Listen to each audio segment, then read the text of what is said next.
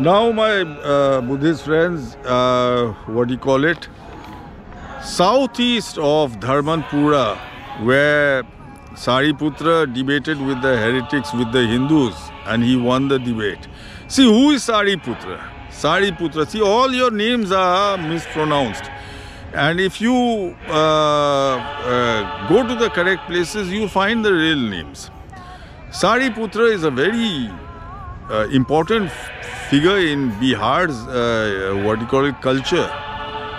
His name is Parasar. Parasar. You have put it the wrong way round, upside down. Sariputra. Now put the Sariputra upside down. Putra Sari. Sariputra. Putra Sari Parasar. The real name is Parasar. Sounds similar to Putra Sari. Para Putra Sari Sar. Parasar Putra Sari. Sariputra. Now, southeast of that is a place called Murau Purwa. Murau Purwa is the place where Visakha lived. Now, who was Visakha? She was the chief late disciple of the Buddha, a female disciple. She was very beautiful. She was beautiful in three things. Her, ornaments were most beautiful and the most expensive in India. She was very beautiful and she wore the most beautiful clothes. So she was beautiful 3 times. And basically she hailed from a village called Bhaddiya Nagara. That is Bhaddiya, just next to my town. Bhaddiya, just next to my town, and there is a very big temple dedicated to her. She is known as Maharani Mai because she was married to the king of Kosala. Now Kosala is Khurasa next to Bhaddiya. Kosala is next to Khurasa, next to Bhaddiya, and she was married to the king of Kosala, to the king of Khurasa. So that is why in Bhaddiya they pray, the main deity is Maharani Mai. Now the Buddha, he liked the king of Sravasti, King Pasenadi had come to Bhaddiya, Bhaddiya Nagara. In Buddhist texts it's Bhaddiya Nagara. They had come to Bhaddiya. Bhaddiya Nagar was half in Anga and half in Magad, and that is exactly what Bhaddiya is. It is half in Magad, that is Patna, and half in Anga, that is Munger. So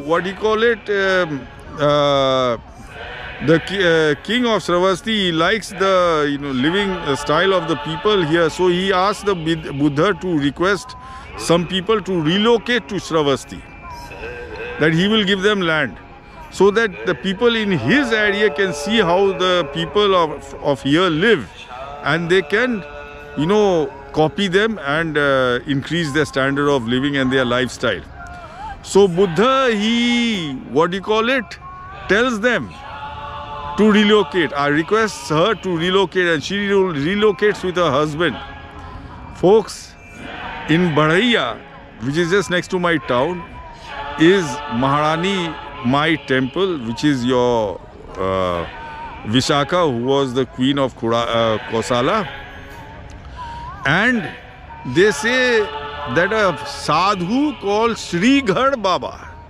Sri Ghar. Ghar means home. He had asked them to relocate their homes. The Buddha had asked them to relocate their homes, and the people locally know of Baba called Sri Ghar Baba. Ghar means home.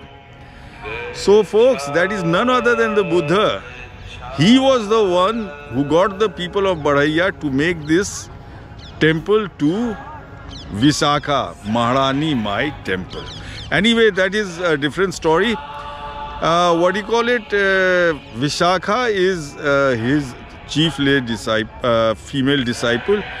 Her husband did not believe in the Buddha. He was a Jain, and he did not believe in the Buddha, and she asks him to attend a couple of his teachings, and after attending a couple of his teachings, her husband converts to Buddhism and becomes a follower.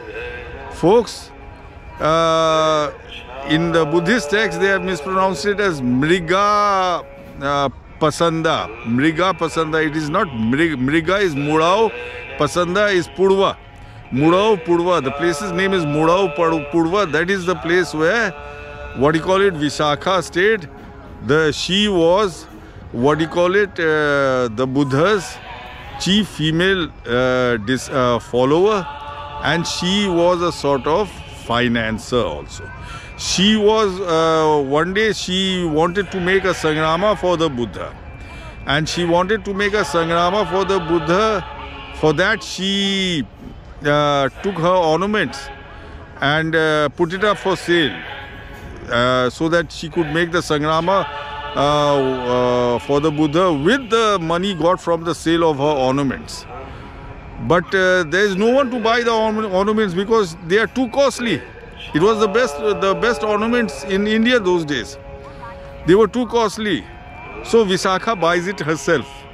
And with that money, she makes this sanghramma for the Buddha. So my Buddhist friends, don't forget to visit this spot and, pay respect to Visakha in Murau Purwa. Folks, and don't forget to follow, like and subscribe to my page, Buddha Exhumed, if you found this video, what do you call it, educative.